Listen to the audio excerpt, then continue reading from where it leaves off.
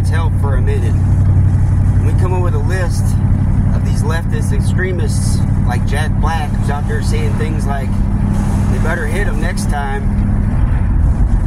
They're basically calling for another assassination, and Biden already denounced that. He already said that there was no place in this America for political violence. So who is Jack Black representing? Who is he affiliated with? And why are these people allowed to speak and say these terroristic notions, you know, attacking the Republican nominee? I mean, Trump's way up in the polls and pretty much everywhere. So I mean, this is obviously some political attack, right? I mean, no one can say it, you know, because there's people out there saying that this was staged. How is it staged when somebody died? You know, there's somebody died, and there's still 2 or 3 more people that's critically injured. How sick are you in the head where you're so deranged that you can't understand the shit that you're saying? You're wishing harm on other people just because of your political affiliation. You don't like Trump. You don't like the next president of the United States. I mean, look how far they've came. They've tried everything. They've thrown the book at the guy, and nothing's worked. I mean, they've tried to assassinate him, and the thing is too, it's not really going to work because Trump is supported and protected by God. So evil, it will not prevail against God's will, and God's will is that Trump is going to be president in 2024, and Trump is going to make America great again.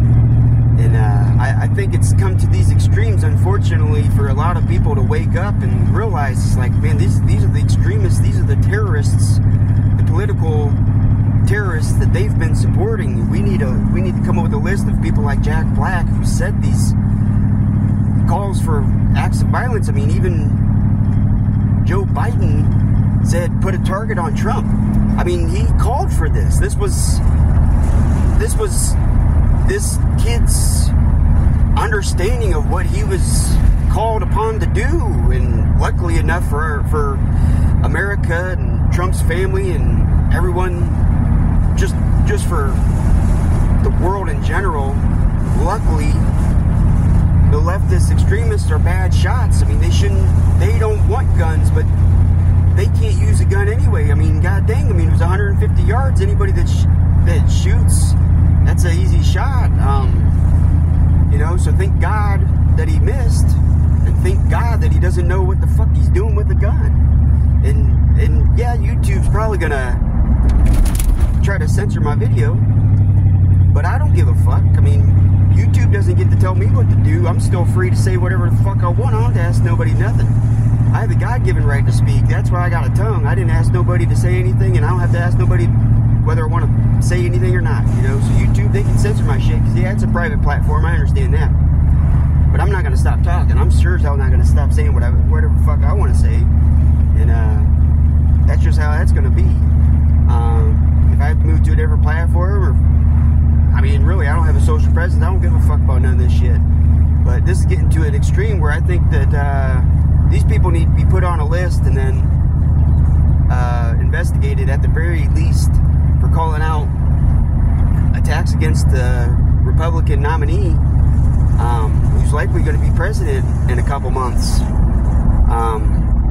How are these people free? How are they allowed to say these things? I mean, if somebody called for an attack on Biden, they'd probably get the SWAT would probably be there within the hour. You know, FBI, everybody. I mean, the whole fucking kit and caboodle. So why is this being allowed? You know, and Biden even already denounced this. So you know, next time we see Trump, is his Secret Service detail going to be you know, bigger and more robust as far as like covering a wider vantage across, you know, instead of what, maybe a quarter mile in all directions, maybe a half mile, or maybe a mile? Because I mean, Secret Service, they failed. They got lucky. We all got lucky. And on that, let's take a moment and hold in our hearts and our minds. You know, there was an innocent person that died from this.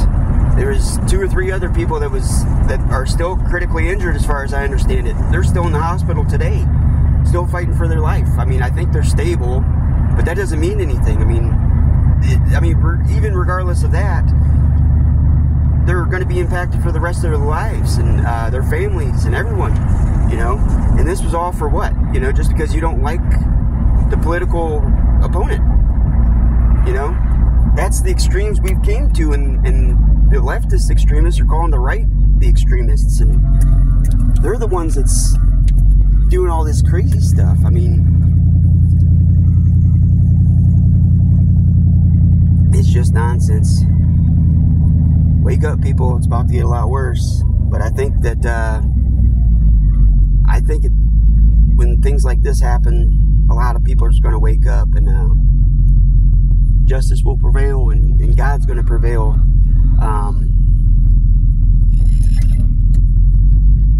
You know, this is a battle. This is a war that's been ongoing between good and evil for a long, long time.